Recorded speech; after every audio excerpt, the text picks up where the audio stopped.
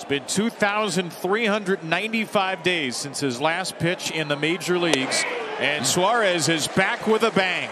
Training were outstanding, and then he a little bit down the stretch wasn't quite as good, but that's pretty good right there. Not going to get a hit here, though. There's a breaking ball. Here's a 3-2. And Julian goes down swinging. Here's the 7th pitch to Buxton. And he strikes out swinging. And this ovation is going to make it feel like there are 45,000 here. Albert Suárez, first big league game in nearly 2,400 days. A masterful performance